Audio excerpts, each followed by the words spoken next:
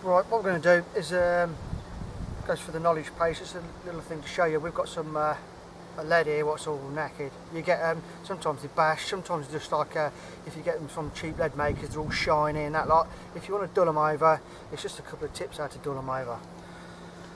One thing you can do, if you've got a really shiny lead and you just get some oil, sunflower oil on a rag or anything like that, you can just keep rubbing the sunflower oil on the rag, just keep rubbing, and it will dull it. If you want it dull, if you want it shiny, then leave it as it is. Or another way, there's one in here what with paint, it's been painted and all the rest of it, it's all knackered and that.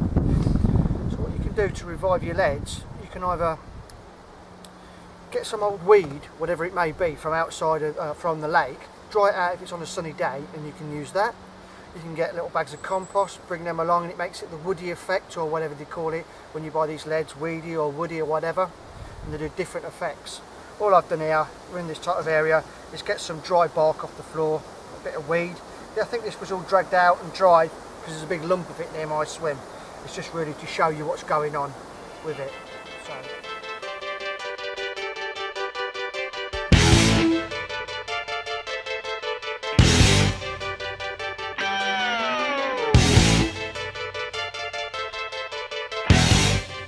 Right, where's my lighter? What we do? Get the old Coleman going. If you're under 18, you need to get your parents' permission.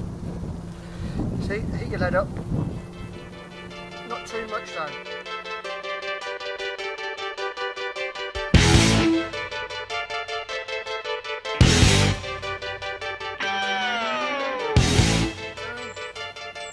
You see it starting to go.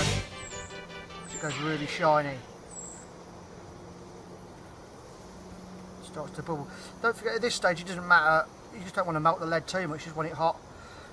We'll see how it goes in here. Being a whistle up using these things.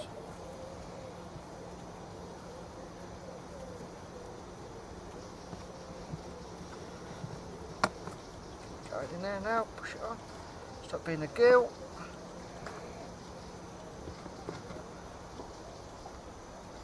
Turn that off because I'm a bit of a cheapskate. There you have it, then that's camouflaged a little bit.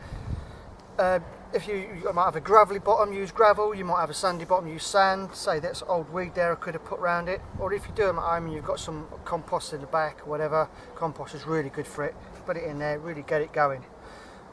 Just remember to take the insert out if you're using the plastic insert styles. If it's a swivel, you just hold it by the swivel. So, reviving a bad lead into a good one or camouflaging it to your lake. There you go, guys.